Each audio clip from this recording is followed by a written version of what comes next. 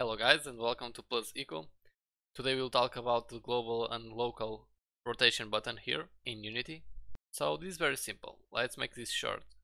So when your button is saying global, what it means is that we are moving objects relative to the world. So we have here a game object with various cubes inside, but let's see the coordinates here. The axes are just like this. You can see that they change, okay, and the same is for the game object. The colors match the directions when I changed it, and this is because the global handle rotation is set like this.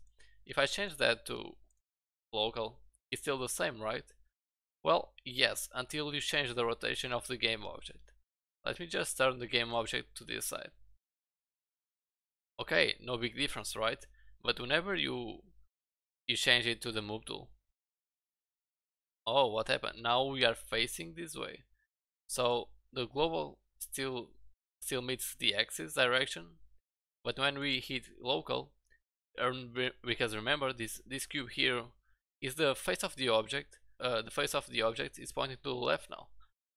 It's not meeting with this requirement, this direction. That is relative to the world. So the local direction is relative to the game object itself. So let me change this a little bit. Okay, now it's like this. And if I press the move tool again, oh, this is a mess, right?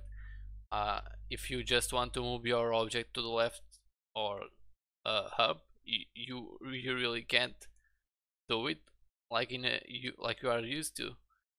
But actually you can. You just change this local to global and you still can move your object up and down, simple like that, and to the left or right. So remember when you should use local or global, and sometimes if you have some errors, check if you have the wrong button selected. Sometimes that happens, just like this center and pivot thing. It's very normal, don't worry about that. You will get used to it. So hope you guys learned something new in this little video, and don't forget to leave a like and subscribe, and I'll see you guys in the next video. Thank you for watching.